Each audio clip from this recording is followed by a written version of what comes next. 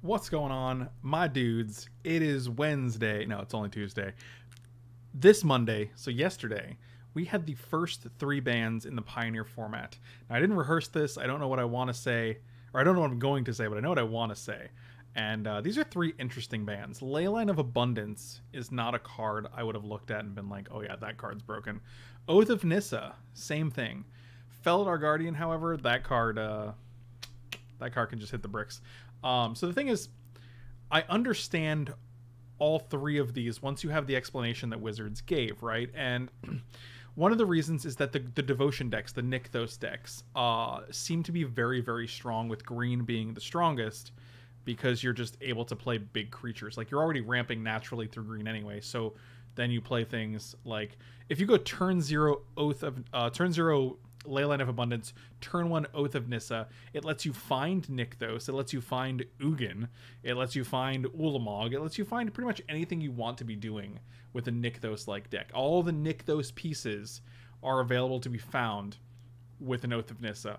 There was, we were actually playing the Felidar Guardian Saheeli deck, and someone commissioned this deck. They did a deck donation for it, and they had 4 Once Upon a Time in the deck. One of the first things I did was replace the Once Upon a Time with Oath of Nissa. And the reason was because we kept casting Once Upon a Time, and then we'd have to put like Teferi on the bottom, Oko on the bottom, Saheeli on the bottom, right? So, but when I played Oath of Nissa, we saw 2 fewer cards, but we were guaranteed to hit something relevant every single time, whether it's Felidar Guardian, whether it's Oko, whether it was Saheeli herself. You can hit all of these cards off of Oath of Nissa, and then like your mana base becomes largely irrelevant if you have like Teferi, Oko, Saheeli in your deck, and you need a red, a black, red, a blue, a green, and a white in your deck to cast these planeswalkers. It becomes largely irrelevant what mana you have, or like what colors you can produce, because Oath of Nissa, in addition to being an amazingly versatile ponder or preordain, also just lets you cast these planeswalkers for any color. I was excited about doing fair things with Oath of Nissa, like playing Oath of Nissa and then playing something like a 6-drop Elspeth after a 5-drop Nicol Bolas. Just fair, super frenzy type things. But apparently that's not going to happen now, because Oath of Nissa is, like I was saying though, if you go Leyline of Abundance on turn 0 into turn 1 Oath of Nissa, find your Nykthos, turn 2 Nykthos, like you're almost already netting mana at that point, right? Because you can tap your 2 lands and your Nykthos and then make 3, so you're breaking even before you've even cast a real spell other than Oath of Nissa. And Leyline of Abundance is just great for that. Plus, like if you play something like Llanowar Elf, it's making 2 mana. It's adding to your Nykthos. Like the devotion deck, I can see the green devotion decks just being pretty out of hand. And Oath of Nissa, everyone is curious about why Oath of Nissa was banned. I posted this on my Facebook page, and I was like, these are the bans, and everyone's like, why Oath of Nissa? And I'm thinking like, well, it's not super obvious, but let's look at a card like Ponder. Ponder says, look at the top 3 cards of your library, put them back in any order, and then draw one, or shuffle and draw. Look at Preordain. Look at the top 2 cards, put them on the bottom, and then draw a card, right? So both of those cards allow you to select a card from the top 3. Oath of Nissa does the same thing pretty much. It's basically just a better Ponder and a better Preordain, and both Ponder and Preordain are banned in Modern. I mean, of course it doesn't have the instant / sorcery synergies, right? Like you can't snapcast it back. You can't, trigger your Arclight Phoenix with it. Whatever, that's fine. That's what red and blue decks want to do with those cards. What green decks want to do with those cards is fix your mana so you can cast planeswalkers, which it does. I mean, that's not what a green deck wants to do, but like it's a bonus feature of this card that you get in lieu of it being an instant or sorcery. And the other thing is it adds a green for your devotion. It's awesome.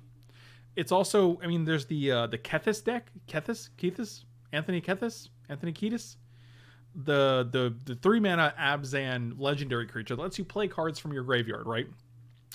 And with Oath of Nissa in the format, you're able to basically just keep casting your Oath of Nissas from the graveyard because it's legendary.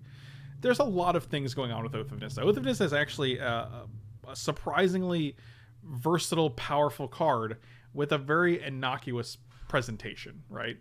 Felidar Guardian, I think, is extremely reasonable. I think this card, anytime you have a 2-card combo that can win as early as probably turn 3, considering Gilded Goose is a card, like, I don't know, maybe not. Maybe I don't know if it's possible to win on turn 3 or not, but it's definitely turn 4, and it forces you to have the answer that early in the game. You have to have an answer for this card, or you lose. It can't be a 3 damage. Well, it can be a 3 damage burn spell if it can hit planeswalkers, right? But it can't be like just something that hits creatures, because then Saheeli lives and Felidar Guardian lives. It's just a really specific combo, right? Like, Abrupt Decay is great, but you have to have it in your hand or else you lose the game. Having to have a particular card in your hand by turn 4 or else you lose the game is just not fun, right? And if Splinter Twin can't exist in Modern, which I don't think it can, I am not a proponent of Splinter Twin being unbanned, then I don't think Felidar Guardian Saheeli can exist in Pioneer. That's just my opinion. And the reason being, like I said, it's just like if you're forcing someone to have a specific card by such an early turn in the game, it's just not going to be fun. It's not a fun play experience. I mean, even if Felidar Guardian decks were 10% of the metagame, which I guess that's still pretty high. Even if it's like 5% of the metagame, and it was 4.5%. It's still, that means 4.5% of your games are going to be determined by whether you have a specific card by turn 4. And that's just not as fun, given that they have the combo, of course. And so it's just, I think it's better to hedge on the side of like, hey, let's not have this card be legal, and we'll just let the format, exist and breathe a little bit without knowing the Saheeli Felidar Guardian combo is in play. Leyline of Abundance, interesting, very interesting. I can see not wanting like Nykthos, Leyline of Abundance, infinite ramp spells, Ugin and Ulamog being extremely prominent in Pioneer. They didn't ban Oko, which is interesting. So Oko might not have proven to be that much of a menace in Pioneer. I think we're all still kind of hoping that Oko is still banned in Standard. I think we're all kind of hoping that. I know I am, because the card is just very good. It's just very good.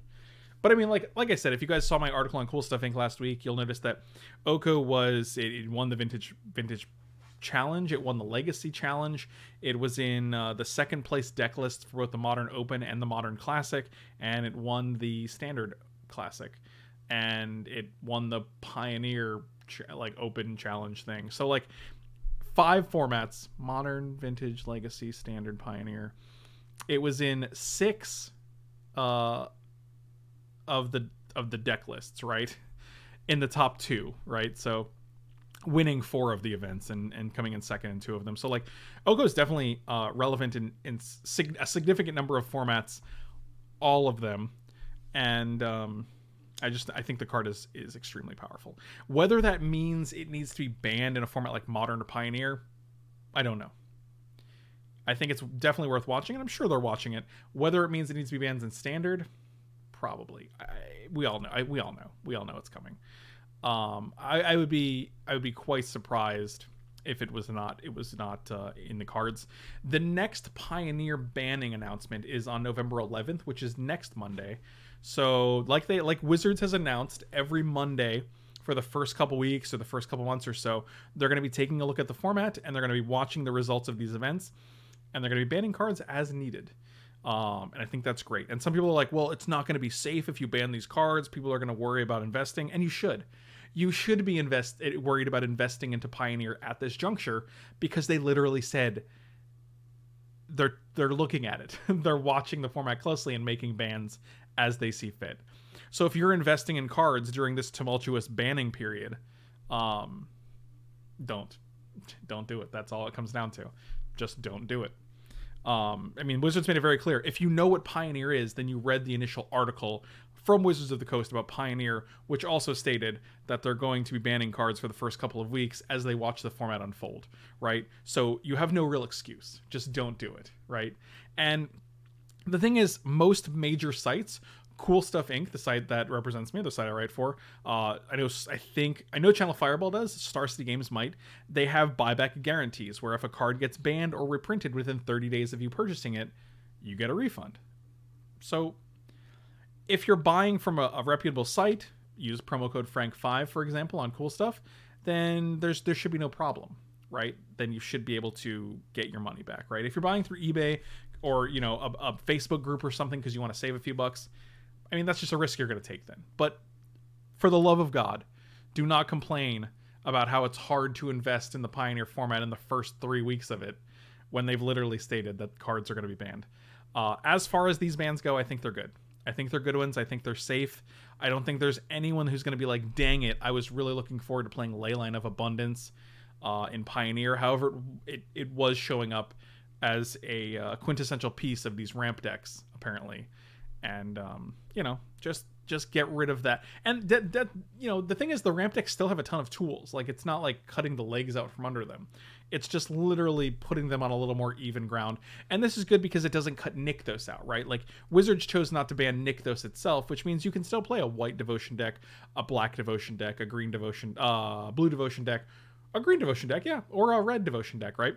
And this is nice because we know Theros is coming. There's a new Theros set coming out. And being able to put the new Theros cards into Pioneer and still use Nykthos is a super cool. That's some good foresight. That's some good Aaron foresight right there. So I'm glad they did that. And yeah, I think Oath of Innocence, it's an innocuous card, but it's a very strong card. And I think if you start to compare it to a card like Ponder or Preordain, which it basically is the same thing, you'll understand why it's so strong. It's basically it's very similar to like Ancient Stirrings in that sense. But thank you guys for watching. I hope you guys agree with these bans. I hope you guys don't think they were too harsh. I don't know. Let me know what you think. I would love to hear your thoughts in the comments below. Slam those like and subscribe buttons, and thanks for watching, guys. I'll see you next time.